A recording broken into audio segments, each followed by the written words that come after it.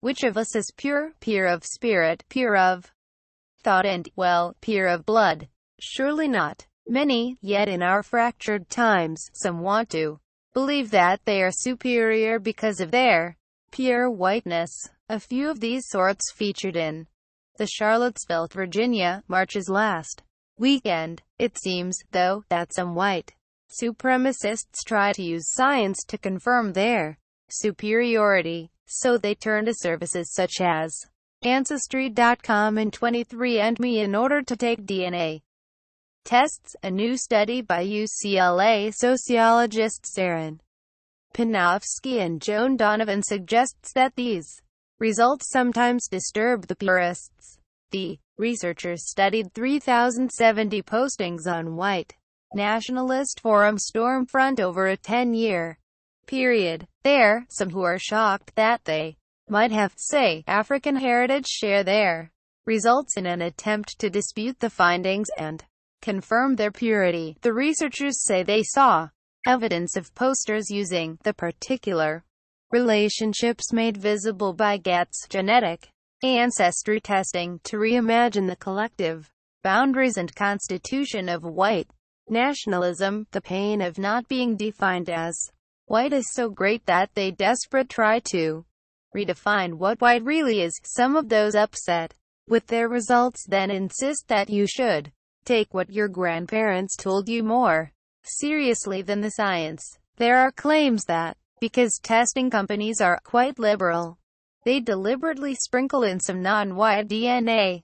into results to suit their political beliefs. Others prefer to believe their mirrors. I wouldn't worry about it, said one Stormfront poster cited in the study. When you look in the mirror, do you see a Jew? If not, you're good. And then there are those who just prefer to think of their results as being subject to statistical error. Do any of these people complain to the testing companies? A 23andMe spokesman told me diplomatically, with over 2 million customers, we do get the occasional complaint.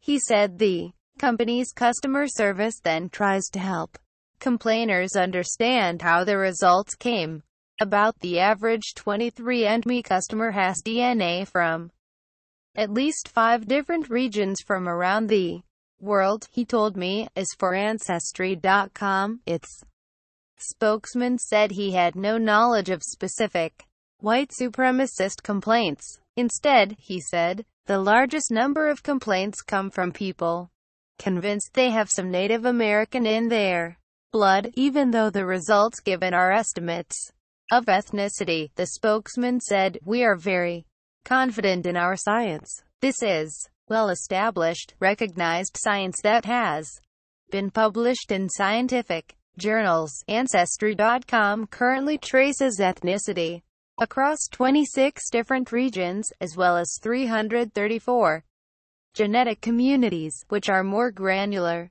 historical groups of people like Ulster Irish, early settlers of New York, or early settlers of New Mexico. People looking to use our services to prove they are ethnically pure are going to be deeply disappointed.